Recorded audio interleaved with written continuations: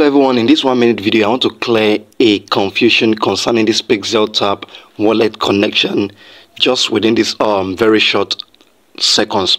Now I hear some funny people giving advice that since they said we should use the same wallet on both the Telegram and the website, some are connecting Bybit Exchange to the Telegram and connecting Bybit wallet, which is this one right here, to the website. I notice ignorance is actually the problem right here.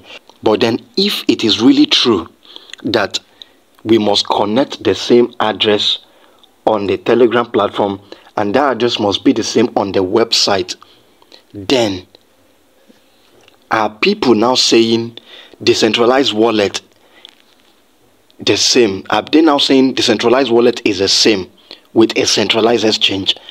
Because Bybit Exchange that you have here is a centralized exchange, whereas this one is a decentralized wallet. Meanwhile, the website is not accepting an exchange. In fact, you're connecting the website to a wallet directly, a Web3 wallet. But if you don't want to be confused in any way, just go ahead and make use of a Trust Wallet and rest your mind.